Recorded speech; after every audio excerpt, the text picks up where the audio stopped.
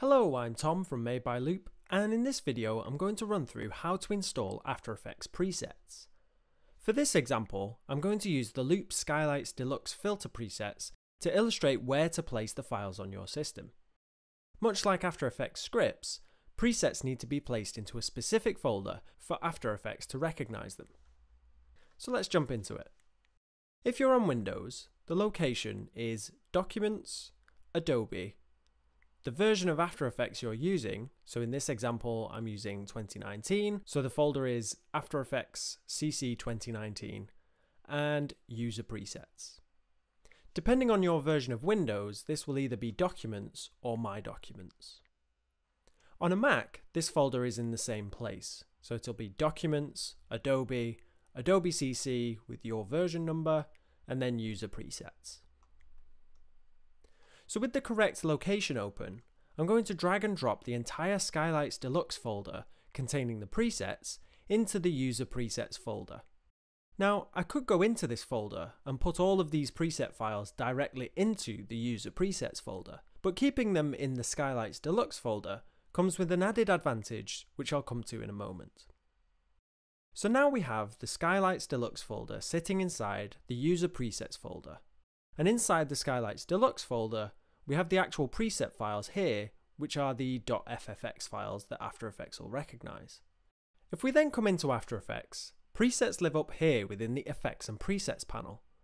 And User Presets live inside this menu option right at the top, the little asterisks and Animation Presets.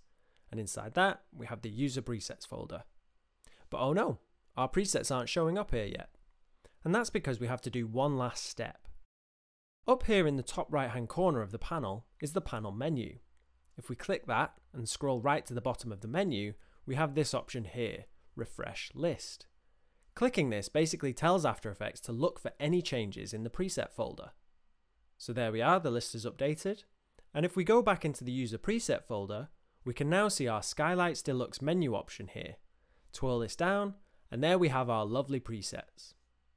You can see now why I've kept the presets inside the Skylights Deluxe folder, because it gives you this nice hierarchy and organization in this list. If I'd have placed all of these presets directly in the User Preset folder, then we'd have a big long list of random preset names, which wouldn't be much good. You wouldn't know which preset was which. This way you can organize your presets quite nicely, and you can see that I've got the Loop staple presets up here too, which are text animation presets, and this keeps them all organized. So some common problems that you might face when installing presets. If you followed these steps and the presets still aren't showing, then first of all double check you've placed the presets in the folder for your version of After Effects that you're using. I still do this all the time, so if you're using After Effects CC20 for example, then make sure your presets are in the 2020 User Presets folder. If you're using 2019, then it will be in the 2019 folder, and so on and so forth. It's such a simple error, but honestly it is one that I make all the time. Another issue is that presets aren't backwards compatible, so if you're trying to install a preset that was exported from After Effects CC 2020, but you're only using the 2015 version of After Effects, then this won't work unfortunately. You'll need to update to the latest version of After Effects for the preset to show up.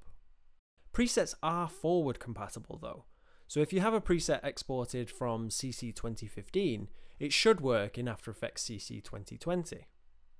It is worth noting that much older presets may not work quite as well on later versions, especially if they make use of older effects that have become obsolete.